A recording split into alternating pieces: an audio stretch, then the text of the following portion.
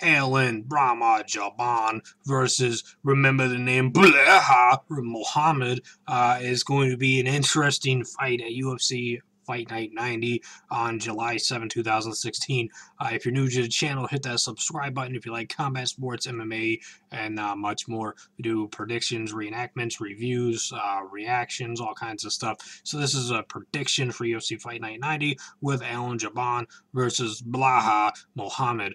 This is going to be a very fun fight where Brahma Alan Jouban is 13-4 in his MMA pro career, where Belal Muhammad is 9-0 in his MMA pro career. He is making his UFC debut on short notice against Brahma Jouban, and this is going to be an electric fight in the welterweight division. It is going to be fireworks, I imagine. It is going to be a fight to remember, possibly a 50K bonus for somebody in this fight. I am a fan of Alan Brahma Jouban. I really like the dude. He's awesome. The dude is always awesome to watch inside the octagon in the MMA world. The dude is awesome at combat sports. So Alan Jouban, he got 9 wins, it says, by KO, TKO, 1 win by submission, 3 wins by decision. He's lost twice by KO, TKO. He's never been submitted in his pro career in MMA. He's lost 2 times by way of decision. He is coming off of a win against Brandon O'Reilly with a TKO, which was phenomenal. He lost a crazy brawl against Albert Einstein Tuminov at UFC 192. He beat Matt Dwyer by unanimous decision. He beat Richard Walsh by KO. He lost to Warley Alves in a hellacious fight by unanimous decision. Seth Basinski, he beat him in his UFC debut by KO.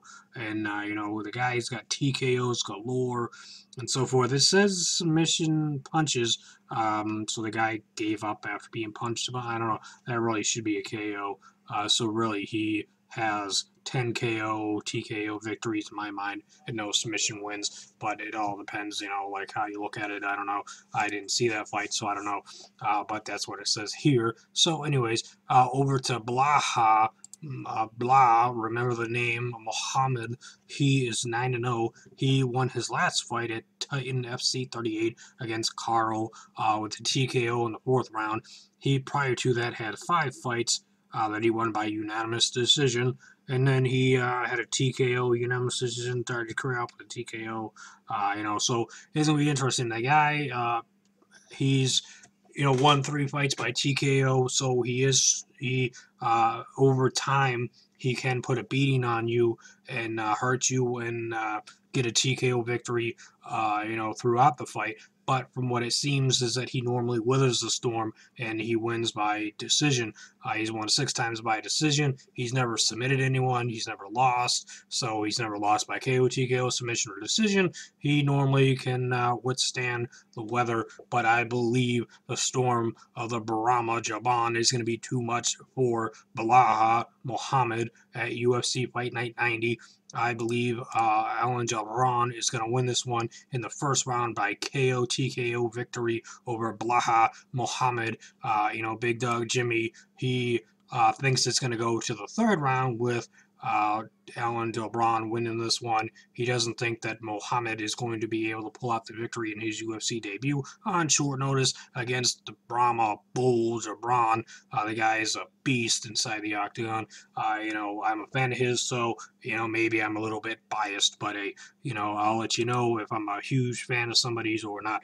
And this guy, I feel, has championship written all over him. To someday he will climb the ranks and get a shot at the champion, I'm hoping.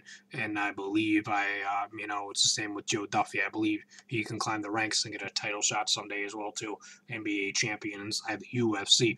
So hey, leave me a comment down below with your thoughts and opinions. Do you think I'm right with a KO, TKO in the 1st round, or do you think Big Dog Jimmy's right with a 3rd round finish?